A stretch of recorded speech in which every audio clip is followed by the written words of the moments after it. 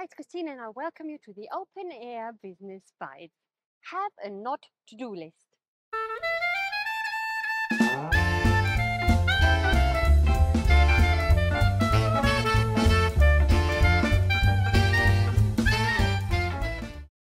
I'm a big fan of to do lists because the older you get, the less you remember all the things you have to do. Back in the days, I could remember pretty much everything on multiple projects, multiple tasks, and everything.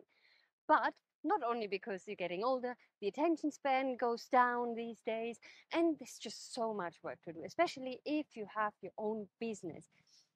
So, to not forget anything, I like to have to do lists. I have a to do list and I have a today list actually, but that's another thing. I want to tell you to have maybe a not to do list to remind yourself what you don't have to do on that day or in general. You don't have to do everything, and probably you don't have to do it on that day specifically. So don't put yourself under pressure with self made deadlines, like I also do, by creating a not to do list and remind yourself what's going to happen if you don't do that today. And probably the answer is nothing much. So have a not to do list as my tip for today. See you in the next video.